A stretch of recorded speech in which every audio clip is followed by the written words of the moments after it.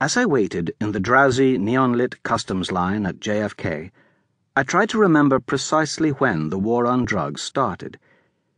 In some vague way, I had a sense that it must have been with Richard Nixon in the 1970s, when the phrase was first widely used. Or was it with Ronald Reagan in the 1980s, when Just Say No seemed to become the second national anthem?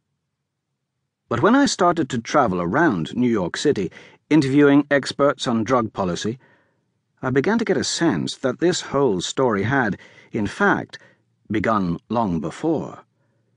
The pledge to wage relentless warfare on drugs was, I found, first made in the 1930s, by a man who has been largely forgotten today. Yet he did more than any other individual to create the drug world we now live in. I learned there are vast forgotten piles of this man's paperwork at Penn State University, his diary, his letters, all his files, so I headed there on a Greyhound bus and began to read through everything I could find by and about Hari Anslinger. Only then did I begin to see who he really was and what he means for us all.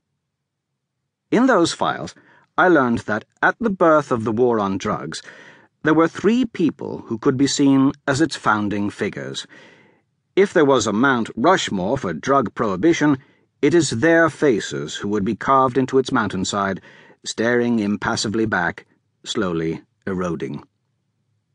I chased the information about them across many more archives, and to the last remaining people who remember them.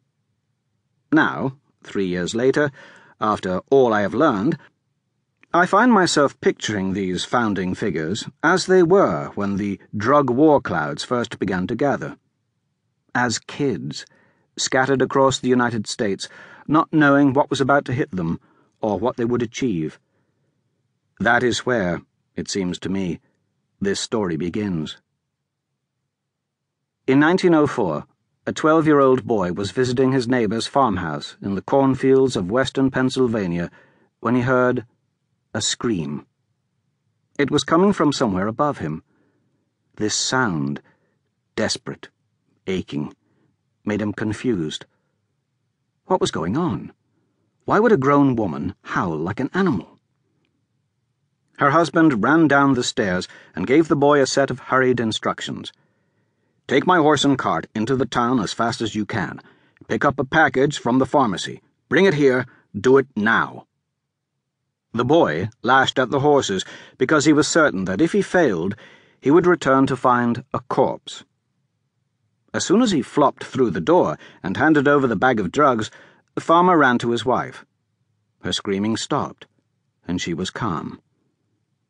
But the boy would not be calm about this.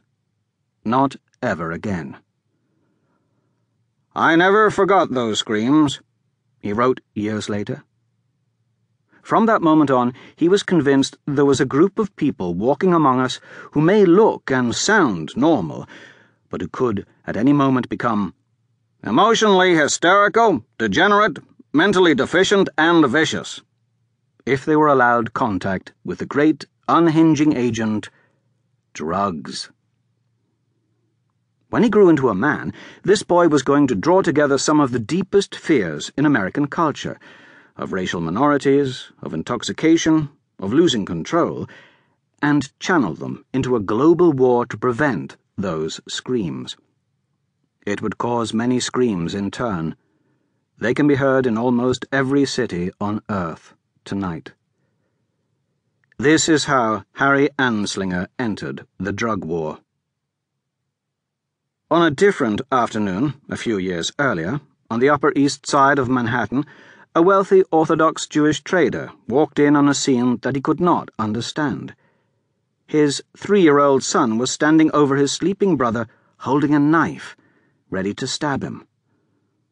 "Why, my son, why?" the trader asked. The little boy said that he hated his brother.